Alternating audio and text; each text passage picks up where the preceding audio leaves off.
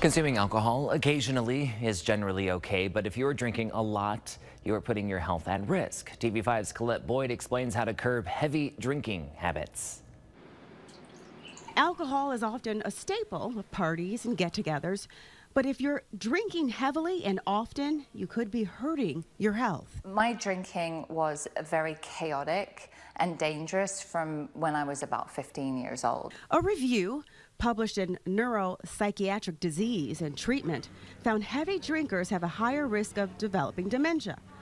Another study in Nature Communications suggested heavy drinking could actually reduce the brain's white and gray matter, which are very important for clear thinking.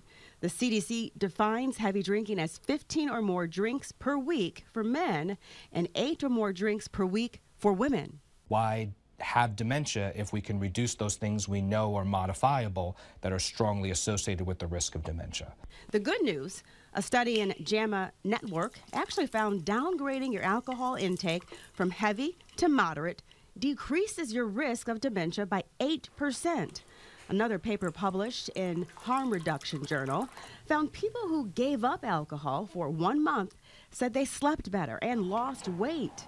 One way to cut back is to try a mocktail instead of a cocktail. They say, can I just have a mocktail? Normally, I'll just do soda water and orange juice. Looks like a mimosa. Kombuchas and prebiotic sodas are also options. Exercise, meditation, or a hobby can actually serve as positive distractions. When you stop drinking, you don't give up anything. You don't miss out on anything, just the opposite. With ways to help you drink less and live healthier, I'm Colette Boyd reporting.